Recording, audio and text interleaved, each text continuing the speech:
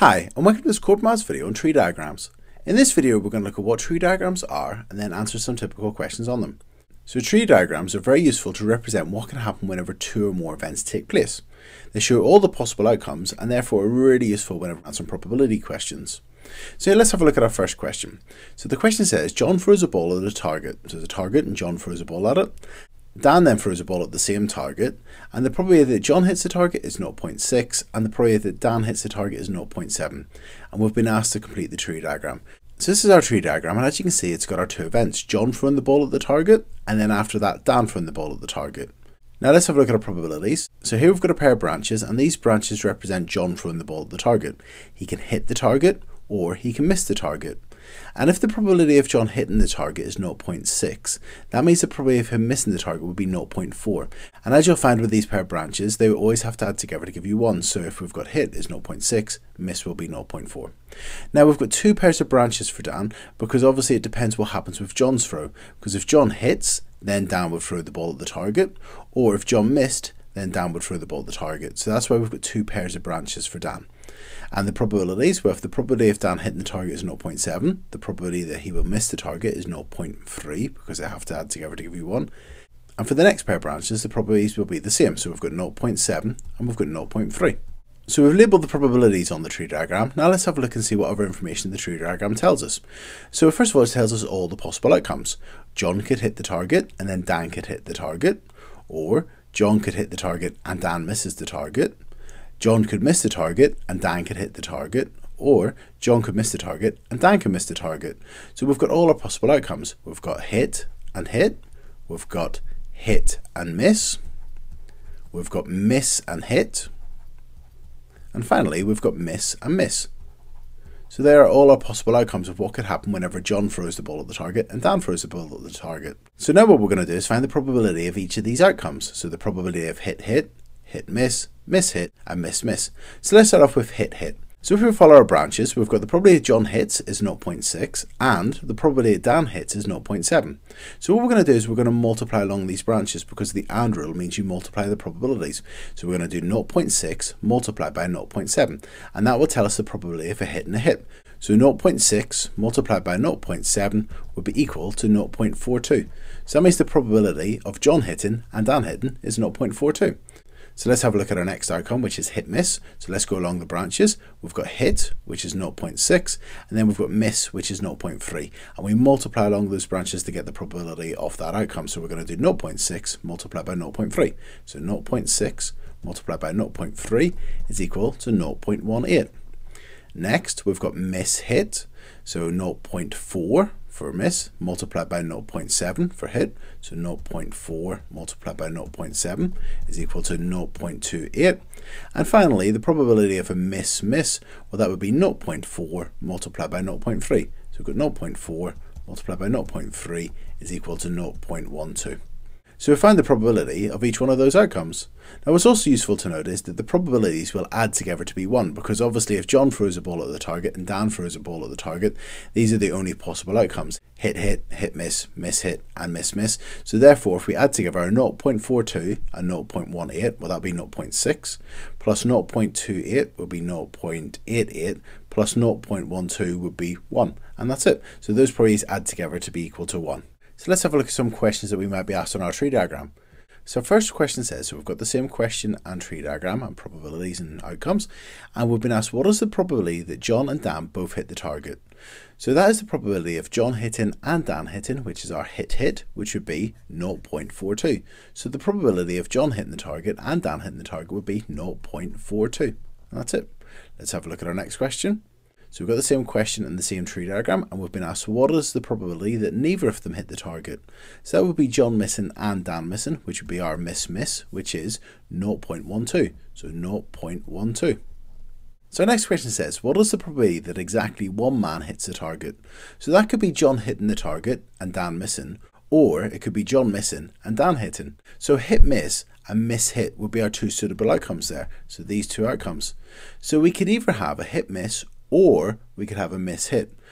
So in probability, the OR rule is that we add the probabilities together to find the probability of one happening or the other one happening. So if we add these two probabilities together, it would tell us the probability of one man hitting the target. So if we take our 0.18 and add 0.28, that would be equal to 0.46. So the probability of a hit miss or a miss hit would be 0.46. Okay, our next question. Okay, so our next question says, what is the probability that at least one man hits the target? So we're looking for outcomes where at least one man hits the target. So if we start down here, miss, miss, well, neither man hits the target there, so that wouldn't be one of the outcomes that we're looking for. Our next outcome, that would be our miss hit, so John missing and Dan hitting. Well, one of the men has hit the target, so that would be a suitable outcome. Our next outcome is hit miss, so that is John hitting and Dan missing. So again, as you can see, one of them, John, is hitting the target. So that would be at least one of them hitting the target. And finally, hit hit, well, that's John hitting it and Dan hitting it. And that would mean that at least one of them has hit it because two of them have hit it. So that means that that is another possible outcome. So we've got miss hit, hit miss, and hit hit. So these three probabilities, if we add them together, that will tell us the overall probability of at least one man hitting the target, because we could have miss hit, or we could have hit miss, or we could have hit hit. So if we take our 0.42 and we add 0.18 and we add 0.28, we will find the probability of at least one man hitting the target. So 0.42 plus 0.18 is 0.6, plus 0.28 would be equal to 0.88. And that's it. Okay, so let's have a look at our next question. So our next question says, Chloe fires an arrow at a target, and the probability of it being windy is 1/5. The probability of Chloe hitting the target in windy weather is 1/4, and the probability of Chloe hitting the target when it's not windy is much greater, it's 2/3.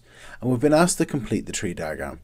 So here we've got a probability question with two events. The first event, whether it's windy or not, and the second event, whether Chloe hits the target or not. Now in this question we're dealing with fractions rather than decimals, but that's okay, it's the same approach. So let's start off by labeling our probabilities on the branches. So let's have a look at this pair of branches, are windy or not windy. So the probability for being windy in the question is 1/5, it tells us that. So the probability of it not being windy, well, we know these two probabilities have to add together to be equal to 1. So that means the probability of it not being windy will have to be 4/5, because 4/5 plus 1/5 is equal to 1. Okay, so that's the probabilities labelled for being windy or not windy. Now let's have a look at the probabilities for Chloe hitting the target. So we've got this pair of branches, and as you can see, we've got windy and then this pair of branches. So these are the probabilities of Chloe hitting the target on a windy day. So it says the probability of Chloe hitting the target in windy weather is 1/4. So the probability of her hitting the target in windy weather is equal to 1/4. And we need to find the probability of her missing the target in windy weather. So we know that these two probabilities will have to add together to be equal to 1.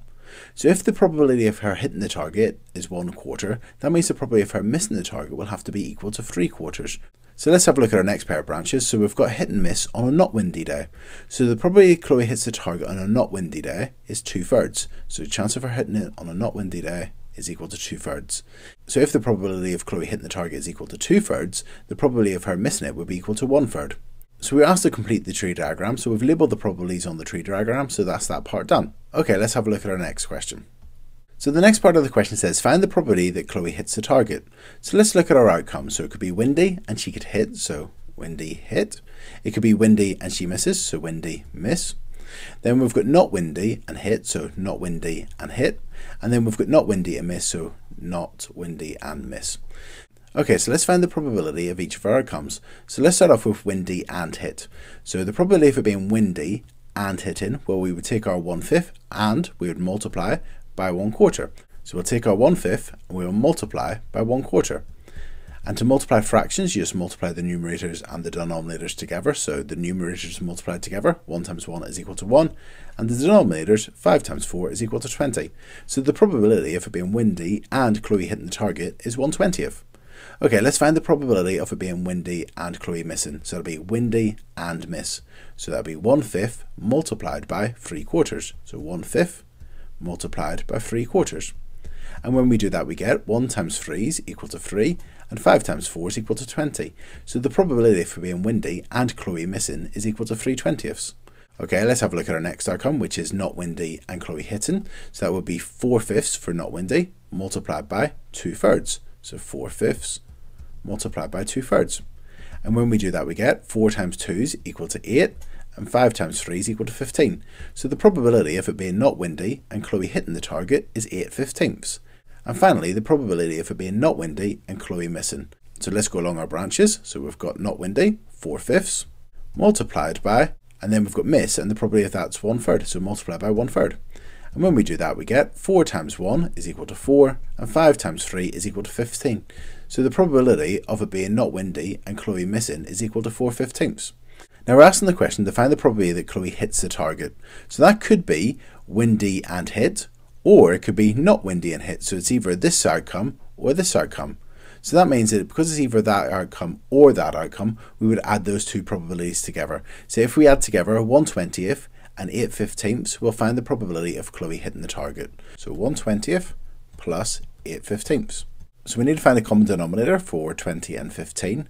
Well, 60, 3 times 20 is 60, and 4 times 15 is 60, so we'll use 60. So 3 times 20 is 60, so 3 times 1 is 3, and 4 times 15 is equal to 60, so 4 times 8 is equal to 32. And if we add those two together, we get 35 over 60. And we can simplify that by dividing both of them by 5. So 35 divided by 5 is equal to 7, and 60 divided by 5 is equal to 12. So the answer is 7/12. And that's it.